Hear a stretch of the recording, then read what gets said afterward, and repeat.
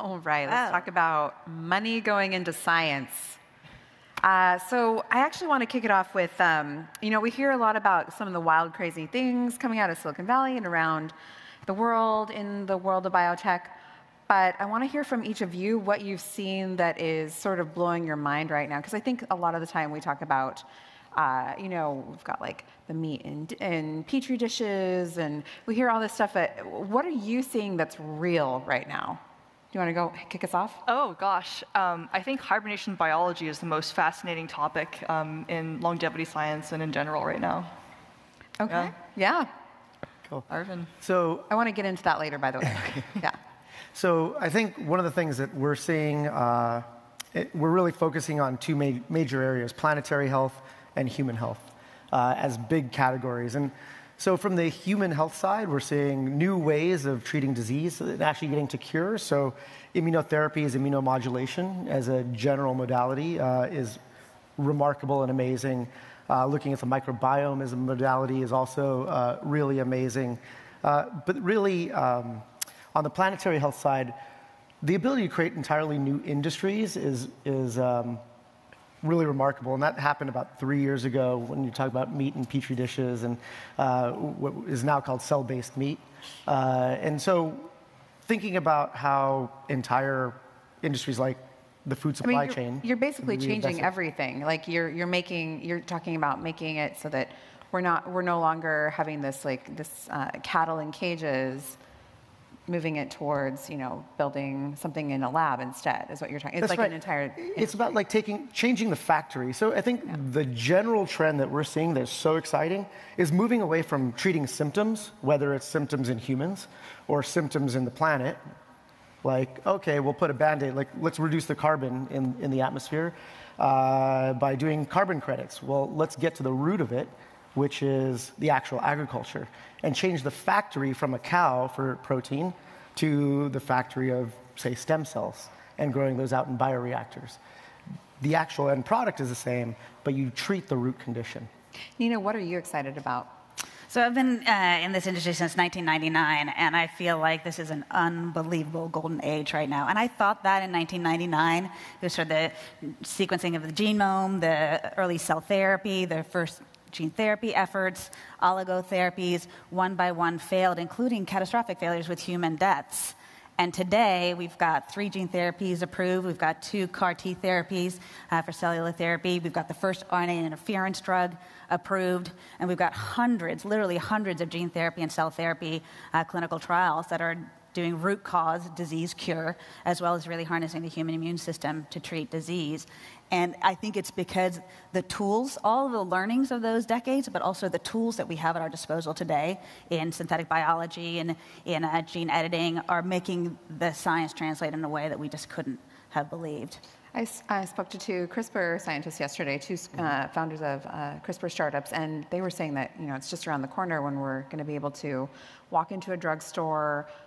They'll look at our genetic information, and you have some kind of a CRISPR therapy right there to take care of whatever ails you. I'm super nervous about it's just around the corner. We're going to walk. This is the matronly. I've been in this business too long, and I'm a little grouchy about the walk into the drugstore and buy these off the shelf in a very near-term timeline. But I think it's unbelievable that we have the first clinical trials with CRISPR gene-edited human cells. I think it's phenomenal. Yeah, you mentioned you're nervous. Can each of you tell me, how do you separate, when you're looking at investments, how do you separate the hype from what's real? You want to start? Yeah, go ahead. One thing is people. I think there's an incredible underpinning in the talent and the leadership and the experience. What's really exciting to me about and to be talking about biotech at TechCrunch is such a privilege, and I think it's a sign that the convergence is at an all-time high. But I think the critical piece is really combining the incredible audacity of new innovators, scientists that are coming straight from the laboratory with new inventions, with really seasoned veteran drug and technology developers that understand translation, understand all the preclinical models, clinical execution, especially regulatory and what it really takes to bring a product from a really great concept into patients and then onto market. And so for me, a lot of the sorting of the hype from reality is, do we have not just, as people say, do you bet on horses or jockeys? And I really think it's important to be betting on both. And I think this life science is hugely a jockey and leadership business. Were any of you skeptical of Theranos' offering when it came up? Were you like, that sounds interesting, or did your tweakers go up? Let's go. Yeah. Oh yeah. Yes.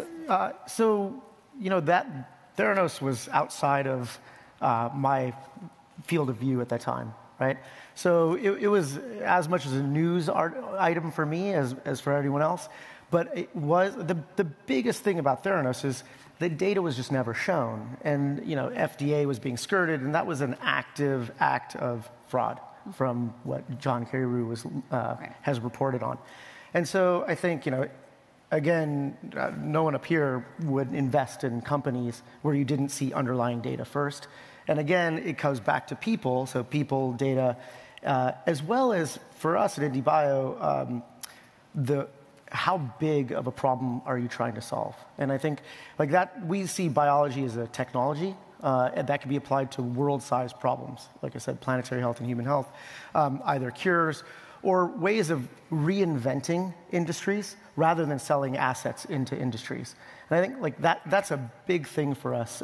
So on the healthcare side, you're seeing it with like Oscar, right? Rather than try to sell an asset into an insurance company, well, let's just disrupt that whole industry in the first place. So that's what we're looking for.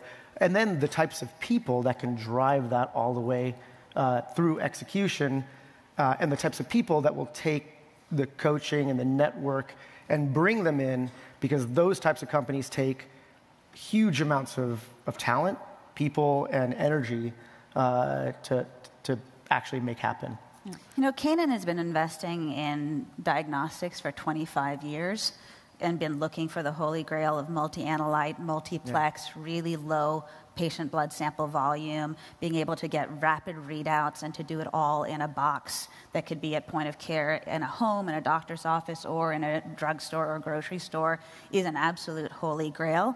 But because we have some combined, I think, 75 years of experience in med tech and diagnostics investing, we understand how hard the chemistry and the immunology is. And so when that opportunity was presented to Canaan, without data and some systematic explanations of what's different this time, it was not something that we were going to take a serious look at. I think it was an audacious plan, and I think we should not give up on that idea because we had a public catastrophic fraud. It's dissolving this week, in fact. That's dissolving this week. And there are other companies with that same value proposition. Their slide deck looks a lot like the Theranos slide deck looked, but they've got data, and they've got a credible regulatory plan. And I think that's a huge differentiator. Laura, I want to switch gears a little bit. You're looking at biotech, but in the realm of longevity. Yeah. And something I think that's very fascinating is you're so young, and yet you're looking at longevity. So I want to know why you jumped in specifically into longevity at such a young age. You're 24, 23? Yeah, exactly. 24. Yeah. So I grew up in New Zealand. I was in love with science since I was a kid, and when I was 12, I emailed a biologist here and asked, hey, I'm 11 years old. I love aging science. Can I come work in your lab? There's a couple of steps to that story, but she eventually showed back and said yes. And I was like, wow, I live in New Zealand. Like, this is great. How do I get to California and figure all this out? And I think one thing that we really care about at our fund is just allowing more people of all stripe and color to kind of like come into biology and start companies, and not be ageist or focus on the younger spectrum. I think also, for example, my mom is in her kind of like later stage of life and thinking about like medical school, and that's amazing, right? Like, how can people of all ages kind of come in and start companies that they're fascinated by? But I think that's something that we're really interested in at the moment is just kind of independent of age or kind of background. How can we push the science forward a bit more? I also think one of the things that I love about what Laura is doing is in framing longevity. there is a Peter Pan syndrome alive and well in Silicon Valley with all sorts of strategies to think about how do we use have the young blood to vitalities into our 90s. But I think the study of longevity and cellular aging phenomenon and the physiology is also going to underpin a lot of our understanding of human disease. So I think there's a complementarity to not just long-livedness, but what does that mean for vitality and health? Yeah, it's actually, oh, sorry, go on. I was just about to say, for me, it's a great indication of shifting from the genetics mindset. Everything is there's a genetic root and there's a genetic solution to a metabolic route and a metabolic solution. I think those two together will reshape healthcare. It's not just what you're born with. Exactly. It's how that cell is actually metabolizing things. And those two things coming together is actually a holistic type of solution. And the behaviors that that can dictate some of those exposures that alter that metabolic process. Yeah, I mean, but I also just saw, I think there is highly programmed aging. Like if you look across species, right, there are some species that do not age. Like you watch them across their life and their mortality rate goes down with time. So it's like, that's amazing. Like tortoises are just like getting healthier with age. Like how can we learn from them? There are species that kill themselves after they reproduce. And so it's like they have a programmed switch and past a certain age, they're just like down. Like octopi sit on their eggs and their mouth goes away. And so if you switch that gene off, they live a lot longer. But like, they're programmed to age. It's this question of, A, are we programmed to age? Menopause occurs, at a very specific time point. It's a clock, and you get way worse at a very specific point from a health perspective, like immediately, if you're a female. And so like there's just all these questions of, maybe we're not programmed to age, but there are certainly indications that we are on some level. And how can we affect those genes? How can we kind of change those programs? So it's not just that parenthood ages us prematurely. I do want to switch gears. So what we're talking about here is the technologies in everything, right? That's why we talk about biotech on TechCrunch. That's why I write about biotech, because it's not just therapies developed in some drug lab in with Pfizer or GlaxoSmithKline. It's in everything now. We're talking about CRISPR and programming cells. We're talking about growing meat in a lab. We're talking about all these things where technology is involved. So how do you differentiate between drug discovery and investing in drug discovery versus everything else is, I think that actually, I'm going to reverse this question. I think the problem here is the nomenclature in biotech drug discovery and biotech 2.0 that's happened in the last couple of years. How do you differentiate between that? So if you don't mind, yeah. For me, biotech historically has always meant healthcare and drugs. Most specifically because it was so expensive. Treatment. Yes, because it was so expensive to fund that you needed market sizes that would support that. So, if the first check is $30 million, how are you going to possibly say, oh, well, I think we can make egg whites without the chicken? It'll only cost us $30 million to find out and see if people will buy it. And so what's happened is, saying the tools have gotten cheaper, faster to do biology. And so what we've seen is if you could take the CapEx out, you could start to experiment with different areas to invest in, where biology is truly a technology and you look for solutions like in the food supply chain and apply it there. And you could lower the risk of trying that out, and you could start taking a portfolio approach to start solving these huge problems. That's been the interesting shift I've seen in the biotech 2.0 world versus the straight up drug discovery, preclinical to clinical asset development that we've seen before. Here's what I think is interesting is, as you were talking about the price being lowered to invest in and get to from like point A to point B to actually have some results. Something interesting has been going on the last couple of years is that the investment in biotech has gone up, especially in seed and Series A. So if we're lowering the cost, why is there more money being poured in to get from point A to point B? What's going on there? I think it's really important to differentiate that there may be some cost efficiencies and time efficiencies because of the genetic and synthetic biology toolkits that are available to us and technologies as well. I think there's a huge amount of advantage to using machine learning to accelerate the mining of big data sets, looking for new targets or target and disease associations. But make no mistake, the cost of developing drugs has not gone down, and the timelines in some senses have shortened, where we're able to use a genetically defined disease to more quickly find the right patient to enroll into a trial.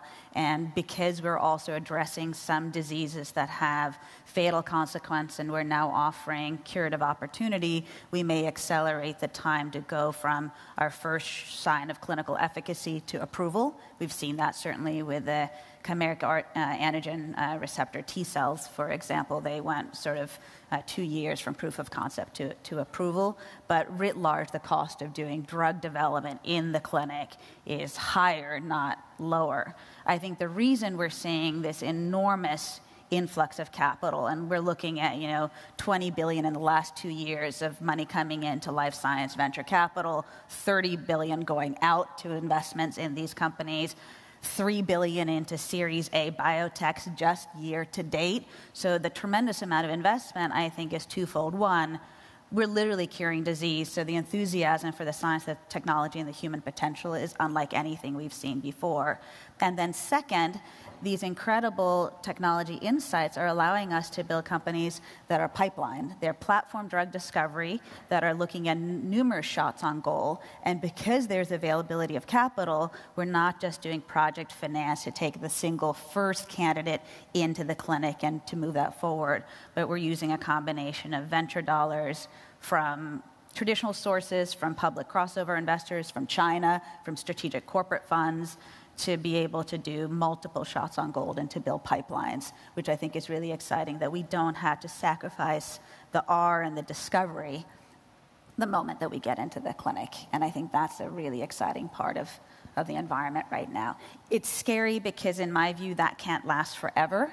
And if we have some really significant disappointments in the public markets, if we have some catastrophic results from some of these products in terms of safety events or failures in the clinic, there's no question in my mind that the music at least slows down in terms of the capital inflows. But I think fundamentally it's the science is blowing people's minds. People want to be a part of that revolution, and we want to do drug discovery, platform enrichment, really build out those tools in addition to bringing the drugs that are coming off of them forward into the clinic. Laura, would you agree with that? Or what do you think there? Well, I think it's also a fascinating phenomenon that capital has massively increased coming into the field, but the number of companies started has stayed surprisingly similar to what it was previously. And so one of the things that we're sitting here looking at is like, wow, biology is obviously paying off. Where are all the entrepreneurs? Just where are they? It's quite striking. And so I think that's something we focus on, but I think that discrepancy has been pretty interesting for us to look at, because there's just so much capital coming in. There's never been a better time to raise funding. If you go out, you're getting capital for crazy ideas, and just where are the grad students that are starting companies? They're nowhere to be found. It's quite striking. The rate limiting factor by far is people. We have way more money than we have the talent to prosecute. Well, you guys hear that? There's way more money than talent. So if you're thinking about doing something, no, that's the thing. We're yeah, please email us, because we're not getting these. If you go and you sit in the MIT lunchrooms, you talk to grad students one after the other, they'll come by and they'll be like, I can't start a company because it takes $10 million to get started. No, you can raise $500K and do certain things in the first year that increase your test success and value. And it's just this education thing, but it's very striking. Do you have theories come on to why? Healthcare, you will love it. What do you think? Why do you think there hasn't been? Is the word just not out? What do you think? Arvind, what do you think? Ground level look at we're at the ground level stage. there. Yeah, so things are moving very quickly, and people's opinions about when they got into science as a 10 years prior to being a postdoc, and they wanted to be a PhD, and the postdocalypse is happening, and they can't get a job. All of this is starting to come to a head, and so they're still in the frame of mind of, I'm going to go be a professor and do my research and study a certain area. And I think the pendulum is starting to shift. One of our founders said this very, very eloquently, where the impact, it's I could write papers for the rest of my life, and who's going to read them? I could build a company. You need to be a PhD to get into this, to get into biotech. I think that would maybe cause a lot of people to hesitate to get into it if they. The seminal paper on longevity biology is published by a 15-year-old girl. A 15-year-old girl. Okay. Like, she wasn't even like. I mean, it's quite striking, right? Yeah, you started and, when like, you were nobody 12. tells these stories. Yeah. But it wasn't me. It was somebody else. It was like there was another 15-year-old girl who published in Cynthia Kenyon's lab the seminal paper on longevity biology, and it's like people forget that.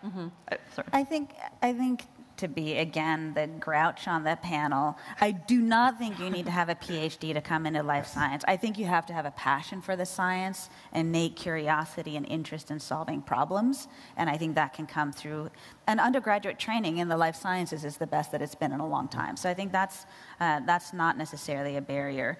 But I do think one of the reasons that we're beginning to see a bit more movement from graduate and postdoc into industry is it's no longer seen as sort of the breach of the sacred ivory tower to leave academia to come into industry. But also we as a nation are underfunding science in academic ranks, and really talented people are burning out writing grants and desperately trying to seek funding to continue to do their science and to find an academic post that's viable and sustainable, especially if you're trying to live in Boston or the Bay Area. So I think industry is offering an opportunity to do great exciting science with really good funding and an opportunity to see that translate.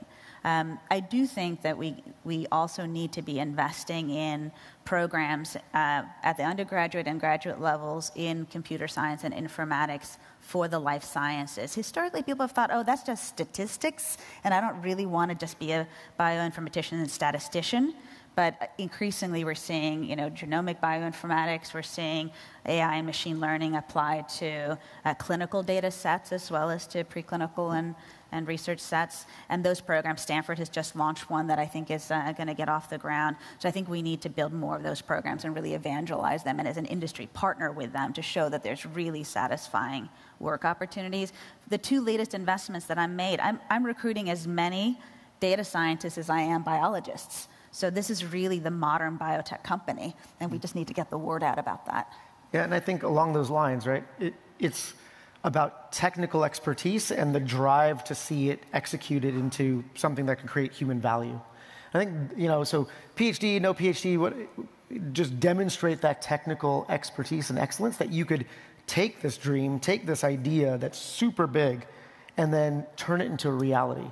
That's what investors need to know to be able to make that investment and to take that risk is, okay, not only can you dream big, but you could execute big as well. I'd love to hear Laura's take on this too, just because of the generational difference in the sense that biotech has historically been an older person's game. Most people come into biotech with 1 or 2 degrees and a decade of industry experience. If you look at leadership in biotech, the median age has typically been in the 50s. And there's some exceptions to that, but how do you see that potentially changing such that we bring the average age Just keep in mind, we are down? almost out of time, but I do want to hear your take on that. Yes. Oh, interesting. I don't know I could give a good answer to that in 30 seconds. I'm sorry. I don't know I could give an answer to that in 30 seconds. Well, we do have 30 seconds, so really quick, each of you, I just want to say thank you so much for coming on stage. It's been very fascinating. I want to talk with each of you more. And I think you have a Q&A, or did you already have the Q&A? You have a Q&A later? Perhaps. Perhaps. All right, well, we'll figure that out. Anyway, if you have thank any you so much questions, for come being on find us. stage. Thank you for having us. Thank you. Thanks. Yeah. All right.